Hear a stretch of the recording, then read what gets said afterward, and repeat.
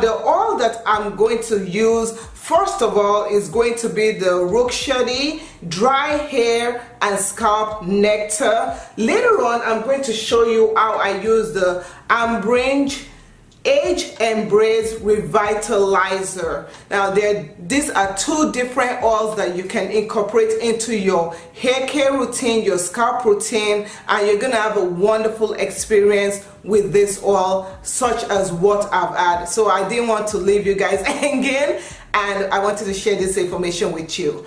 When you use this oil, you have to start off by warming up the oil, and when you warm up the oil, do not just pop it into the microwave or so. And after it has been warmed up, it's gonna look something like this. It's really fluidy. And what you can do is you can actually get some cotton swab and dab it into your scalp all around, and then we're gonna do a scalp massage. Now that is the way you do it, or I like putting my oils into a bottle so that it can distribute easily throughout my scalp. So just apply it generously throughout your scalp.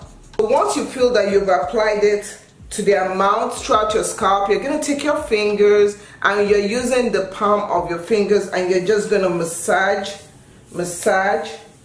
And you want to massage your scalp for 10 to 15 minutes. Actually, dry hair and scalp nectar helps to smoothen your hair, and it also helps to soothen your scalp. Now, you know your scalp, if you feel like you get all this dandruff and flakes and irritated scalp, this is absolutely what you want to get. And it also helps to boost like nutrients in your scalp. Once you're done massaging, you can take a little bit of the oil and you can walk it through the shaft of your hair. So just walk it, and any problem area, especially the ends of your hair. I like applying some to the ends of my hair. It's so nice, it feels so good, it smells so good. So the ingredients of this product is vegan, so it contains no mineral oils, no paraben, no chemical oils. None of that, no artificial, it wasn't tested on animals. It contains sesame oil, coconut oil, vetiver, grass, turmeric, Indian berberry, green chirita, and neem oil, and also some more things like gooseberries and stuff. So those are really good for your hair. You know, like neem oil is good, especially when you have dandruffs and flakes.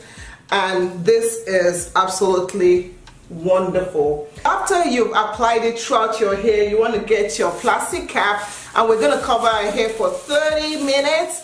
And this is the first hair hot oil treatment that I'm going to use.